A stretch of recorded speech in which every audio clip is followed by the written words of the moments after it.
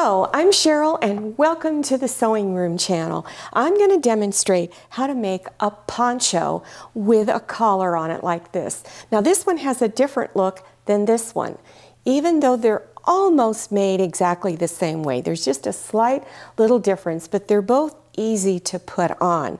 On the bottom of the poncho is 1-inch wide fringe. You'd be surprised just how easy it is to make this fringe. Okay, let's get started. In a moment, I'll show you how to measure so that you know how much of the platitudes fabric to buy. But for making your collar, there's two different types of fabrics you can use. If you want to use the stretch knit collar, then you want to buy 1/4 yard of a 4-way stretch knit. And I'm using a jersey knit. And 4-way stretch means it not only stretches this way, but it stretches this way also. The platitudes fabric collar takes a lot more fabric because you're going to be cutting it on the bias. So you will need 1 yard extra of the platitudes fabric. So that you know how much fabric to purchase.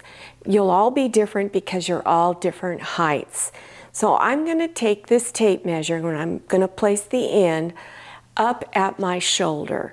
Then I'm going to decide how far down I want the poncho to go. Do I want it to stop at my hips, go to my thighs, go to my knees? You need to decide. Then whatever that measurement is, let's say it's 20 inches, then double that, so that's 40 inches. Then add another 2 or 3 inches to that because there is some space up over your shoulder. So if you are really wide across your shoulder, then of course you want to add maybe 3 inches. Most of you only need to do 2 inches. Here is a little yardage chart. So 4.5 inches, every 4.5 inches I should say, is 1/8 of a yard. And so you go up, you double that 9 inches, it's 1/4 of a yard. Then 12 inches, a half, or excuse me, 1/3, and so forth. It goes all the way down to 1 yard. Probably most of you are going to be buying anywhere from 1¼ yards to 2 yards of fabric.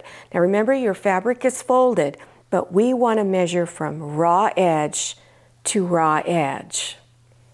When you purchase your fabric, the selvage edges are folded together. So right now my selvage edges have been cut off and I've already done my fringe bottom. But pretend this is the selvages right here. And up here is your folded edge. Then you have 2 raw edges at each end. So what you want to do is we're going to refold it. We're going to take the selvage edges away from each other and then bring the raw edges together. So I've got my raw edges together down here. Okay, so this folded edge up here is your shoulder line. So that's where your shoulders is going to be. Now if you're using the platitudes fabric, which I hope you are because it's going to be real easy to do this particular project, you want to match up your plaid stripes. Line them up because this is really important. So you want to make sure it's all lined up. And then if you need to cut anything because it's a little crooked, make sure you do that. And then here are the selvages over here. Remember, I refolded the fabric. So at each end, there's a little bit of a selvage. It's very narrow. It's maybe slightly more than 1/4 inch. You want to trim that off. So place a ruler and just trim it off at each end. So after you've done your first fold, you want to go up to the fold line and just press some of it in the center. This is going to help you place your little pattern a lot easier. So get a press folded edge here. Now you're going to bring the other 2 edges together. So fold it over this way to find center. And then press again up in here. And this is going to be your center point. So you're going to see those little pressed edges and you're going to know where to place your pattern because you have these little creases in there. So that you know exactly where your shoulder line is and where the center point is, place a pin on that folded edge that's going in the center. Then on each side of the center pin, put some pins on the other fold line, and these are used to help place your pattern piece. Now I'm going to demonstrate how to draw the pattern for your neckline. So you want to take a piece of paper. This is just an 8.5 by 11-inch piece of paper. Fold it in half like this. Line up your edges here. Then really press on that crease there, and then unfold it. Fold it the other way and really press on your crease, your folded place. Then right there where the two lines cross, here's the center fold and here's the other center fold going the other way. Now I'm going to show you where to put these little marks right here. So you're going to take a ruler. I love these square rulers because they're great for marking patterns. You want to draw a line that's 9.5 inches long, but you want it centered. So the center of 9.5 inches is 4 3/4 inches. So I'm going to put 4 3/4, and this is a 9.5 inch long ruler, but go from the first number 0, 1, 2, 3, 4, 5, 6, 7, 8, 9.5. So you want to draw a line there. And then if you want, you can draw another line here just to make it more noticeable for yourself. Now I'm going to show you where to draw these. So this one here, you're going to draw it right in the center. You're going to put your ruler, your 2 1/4 inch line, right on your center line going this way. And you're going to put a mark up here. Then you're going to go over 2.5 inches here and come down to where you have your 2-inch line here, and you're going to go over 2.5 inches this way and put another mark. Now you're going to go over to the other side and do the same thing. So put your 2.5 inches and your 2-inch and do another mark. So now you've got 3 marks up here. Now down here, you're going to go 3 inches from the center line and put a mark. Now go over 2.5 inches this way and 2.5 inches down from the edge, put a mark, and repeat over here. Go over 2.5 inches this way and 2.5 inches this way and put a mark.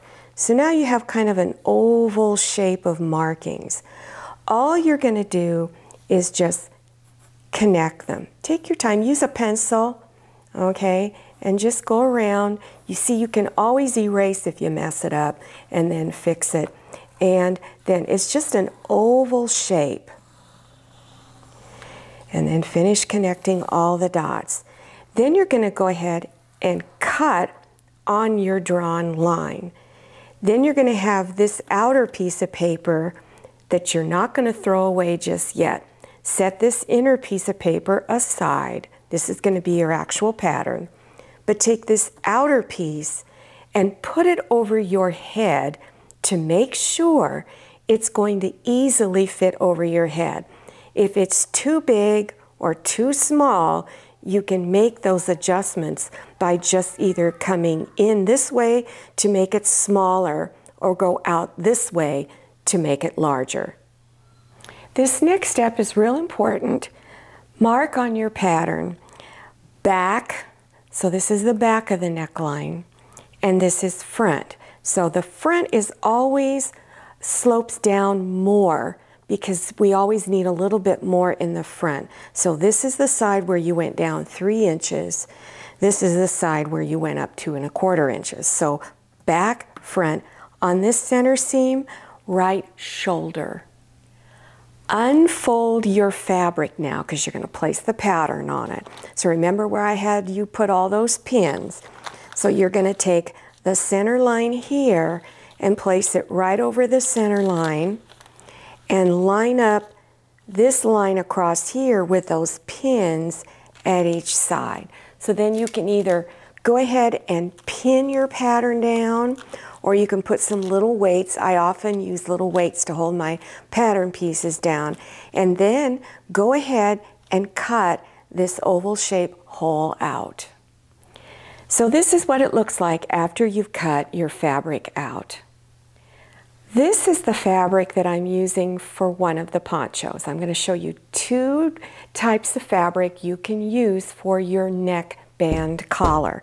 This is a stretch jersey knit, like what you would have on a lot of t-shirts.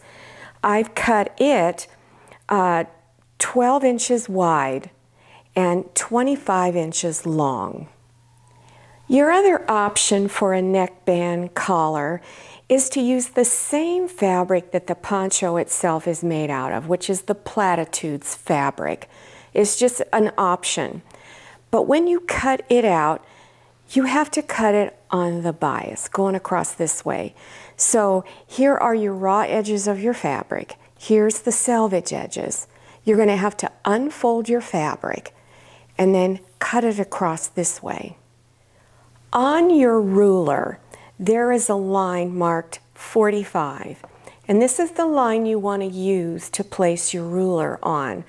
Now you can either just use chalk to draw your lines and then cut, or you can just use these acrylic rotary cutting rulers to do it. And you would place your line, this line here, the 45, on your selvage edges, and then you would do your cut.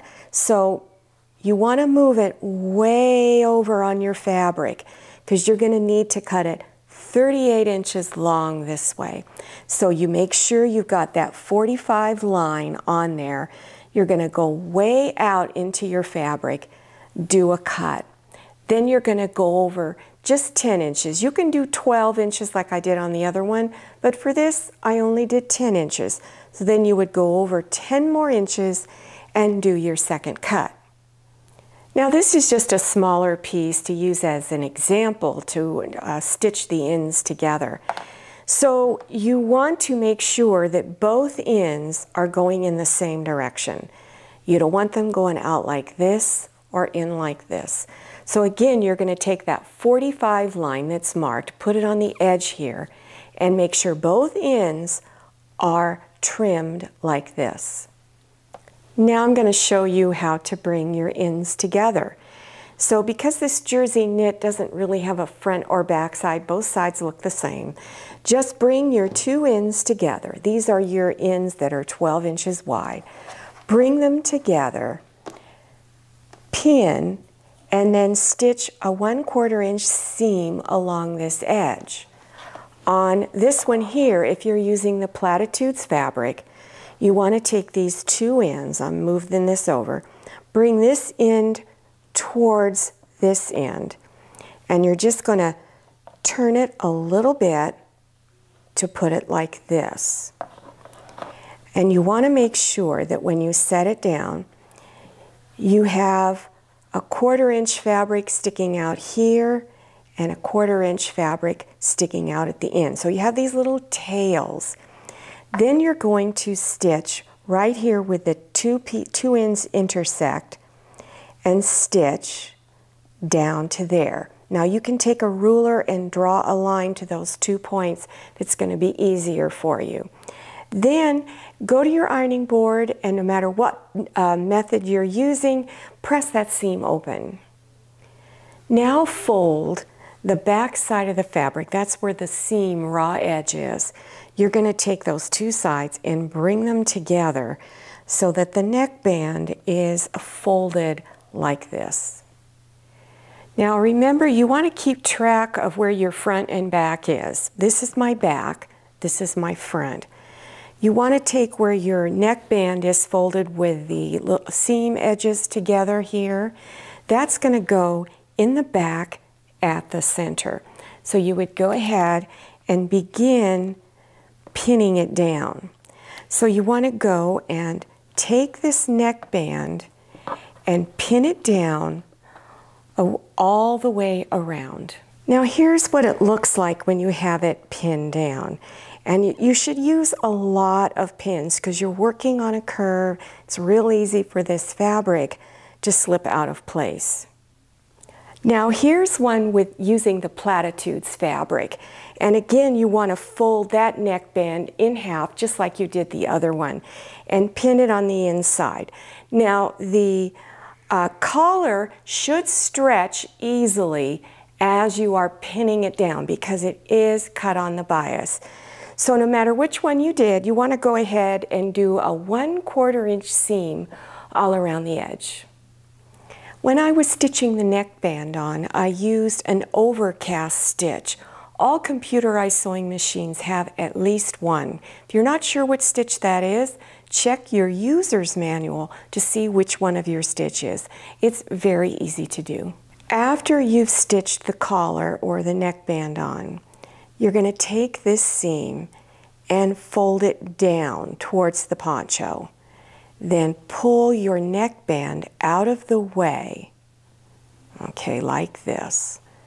So now your seam is going down that way, and you're going to top stitch about 1/8 of an inch from the seam. You're going to go down this way and stitch on top of the platitudes fabric all the way around. Here's how this collar came out. Now it's a little stiffer, it stands up taller, it has a completely different look even though it's put on the same way. And the one with the stretch knit just sort of flops down. Here's how easy it is to make the fringe. You go to your raw edges starting in a corner, and this is all the way around the bottom of the poncho. And you might have to use a straight pin to get some of the threads to come out. But along the edge, you'll have little short pieces at first. So at first, it's going to be real easy. So you just kind of keep going along. Now, this is a short piece, so it's really easy on this short piece. But then you're going to get to where it's longer. And what I like to do is not pull more than 2 at a time. 1 is really easy, 2 is a little bit more of a struggle. And you'll just see it unraveling. Now, I only did 1 inch wide fringe on mine. So I had a little ruler next to me and I would measure until I got up to 1 inch.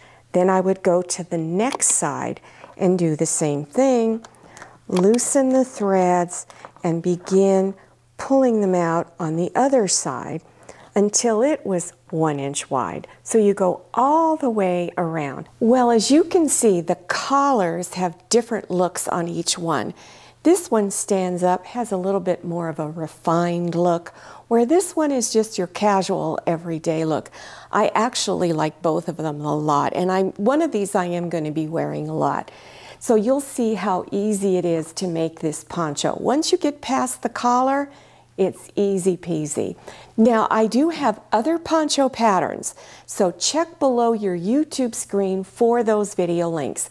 Go down to the description section, expand it open by clicking on the arrow, and scroll down some more and you will see the links to those videos. You'll also see links to other beginners sewing projects. Now don't forget to follow me on Instagram and check out my Facebook page. Thank you so much for watching. I'll see you next time and happy sewing. If you like the Sewing Room channel, one of the best ways to show your support is to subscribe by clicking on that red subscribe button and give this video a thumbs up. And don't forget to click on share to share this video with your friends. And make sure you click on the bell so you receive notifications for all my new videos. I'm Cheryl, this is Manny, and this is Scotty. See you next time.